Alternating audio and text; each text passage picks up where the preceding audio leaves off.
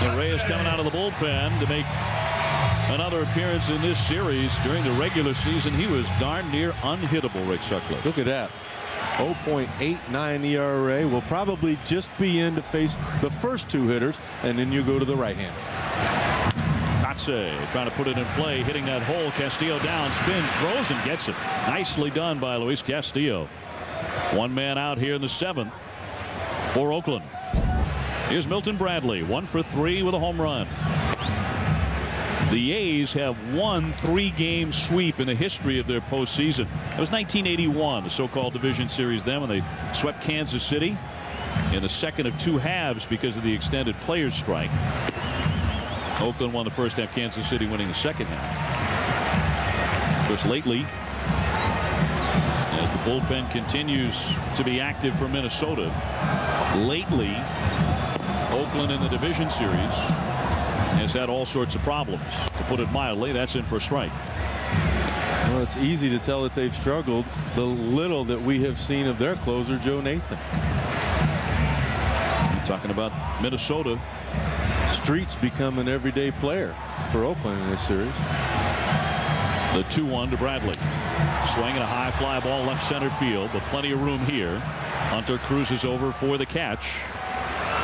2 down. Well, they had a great ball club. Ended up beating the San Francisco Giants, but those last couple of years, last years of the 80s, led by Tony La Russa, won world championship. Here's Frank Thomas, the big herd, 1 for 3. So it has been 5,840 days since the A's last won a postseason series. Well, and that goes without saying. Ever since, Billy Beane has always had teams that have done extremely well during the season, but still what's amazing is under his watch they have yet to win a postseason series, but it looks as if they're on the verge right now. Up by 2 in the 7th inning. Wide on Thomas. Eric Chavez, who's had a real good day, on deck. Almost an intentional pass here. You thought it was going to be a free shot. There you go. They're just going to go ahead and put him on. Reyes staying in the game, obviously, to face the left-handed hitting Chavez on deck. Well, the crowd doesn't like it, although that's pretty commonplace. Came in with 1 hit in his last 30 playoff at-bats. Ball 1.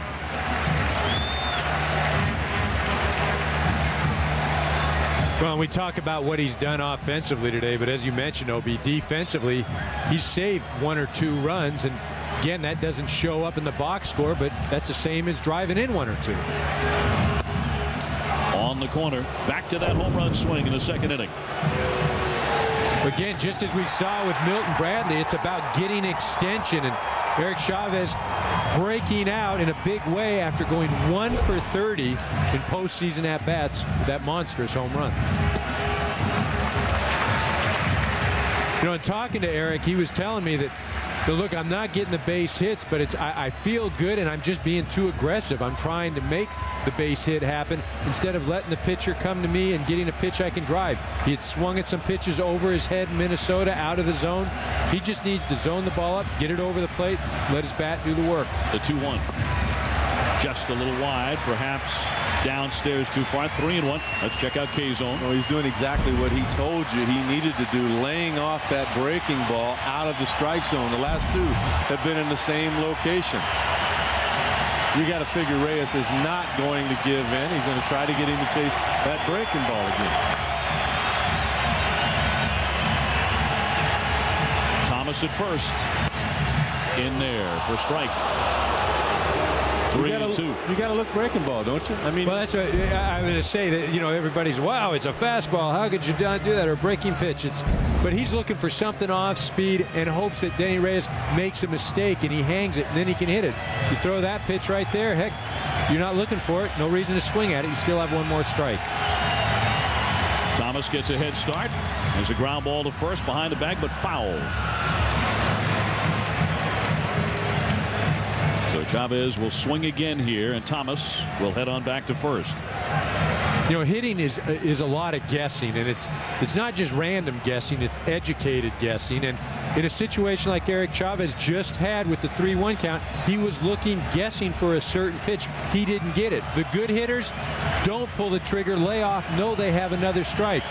The ones that struggle a bit, they'll swing at it, get themselves into trouble. And Gerald Perry, a big reason why this Oakland A offense has been selective and been productive when they need it to be. That's the key phrase, when they need to be. The pitch. Swinging a high fly ball to right, deep into the corner. Dyer will watch it go out of play.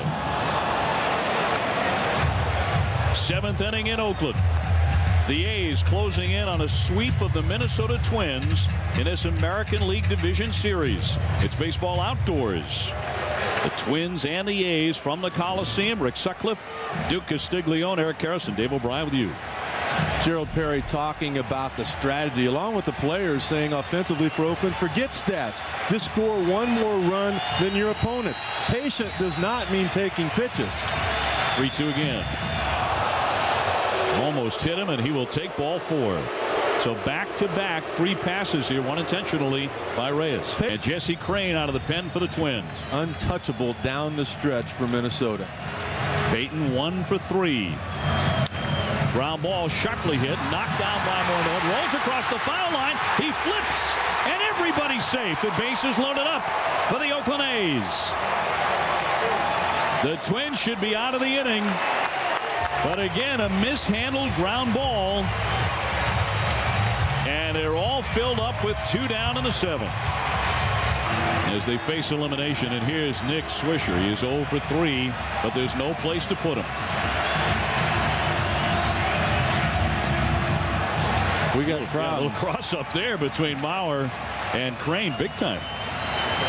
And the only way Mauer could have caught this ball, if it was he's looking fastball and he gets something soft.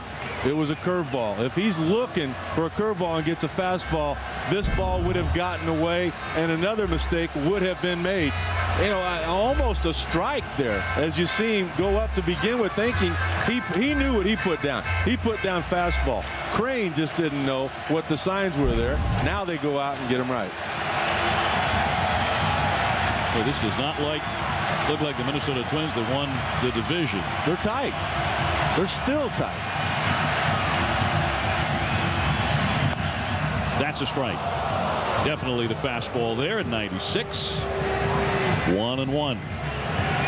Well, it's almost a mentality out in the field right now for the Twins. It's okay, if it's hit to me, don't screw it up, don't screw it up, instead of a positive way of looking at it as I'm going to make the play, I'm going to make the play. Thomas, Chavez, and Peyton filling the bases, and that's on the edge of the plate for a strike. Tough pitch, and it's 1-2, but let's see what K-Zone has to say. Take a look at how well it was caught. Look at that ball being caught and kept just above the knees. I mean, that's a huge difference to have a 1-2 count instead of 2-1. Yeah, Mauer catching it so deep in the pocket to buy that strike. He's unbelievable. Base is filled. Grounded foul, and in pain, Swisher as he collapses around the plate, fouling that one off his foot.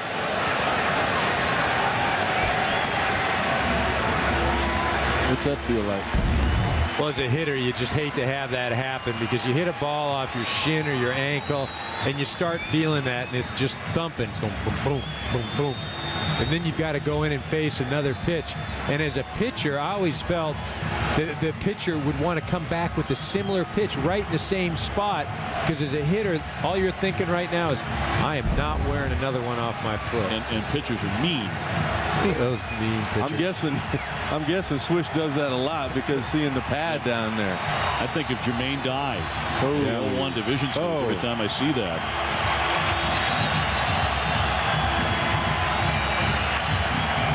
Swisher back in. Here comes the 1-2. He left it wide. You know, you can talk about his 250 average. That's not good. But his on-base percentage was outstanding. A lot of walks. And a walk in this situation right here creates another run. Well, 6th in the American League with 96 walks. And that says something about your ability to go deep in the count. And anytime you can go deep in the count, you'll get an opportunity to hit. 97, but missing again, and now it's 3-2. The runners will be on the move with 2 down.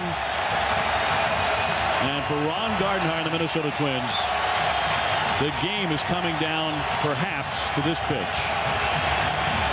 And the series as well. And don't forget, the way Frank Thomas got on base was an intentional walk. That with 2 out. And nobody on. Runners going. It's down low for ball 4. That will force in a run. Here comes Frank Thomas. 5-2 Oakland. Walk. This Oakland Athletics team tired of hearing about 2001 and 2003 and their inability, those teams, to close out. Well, here they are trying to run the table on the Twins. Bases reloaded, and Scutaro takes a strike.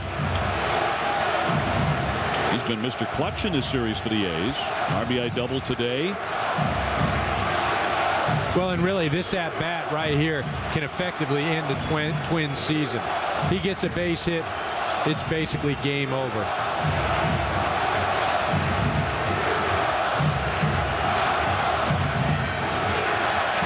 Wide again. 1 ball and 1 strike. Once again to mention it, the last 4 postseason series the A's have played, they've gone 0-9 when trying to eliminate an opponent. This just feels like a different A's team. They believe it is. Confidence is sky high in the stands, too. The right-hander with a 1-1 pitch. Check swing, and it's in there for a strike on Scutaro. Just painting that outside corner with good velocity. But he had 2 strikes on Swisher and lost him. The A's have scored a run and have loaded the bases a couple of times in the inning without the benefit of a hit. 3 walks and an error. Line drive right field into the corner, slicing, fair ball. Chavez is in. Payton is in. Swisher rounding third. He slides in safe.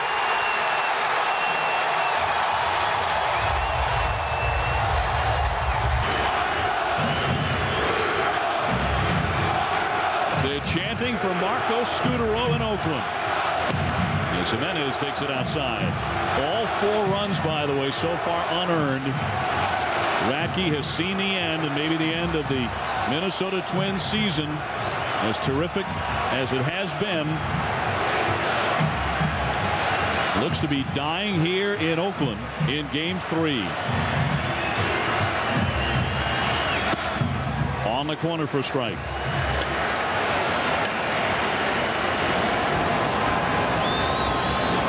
Again warming up the submariner for Minnesota. And again, no Joe Nathan. A non-factor. One of the great closers in baseball. Cut on and missed for strike 3. That's the end of the inning. But it's an inning that sees the crowd go wild as the A's score 4 times and open up an 8-2 lead at the end of 7.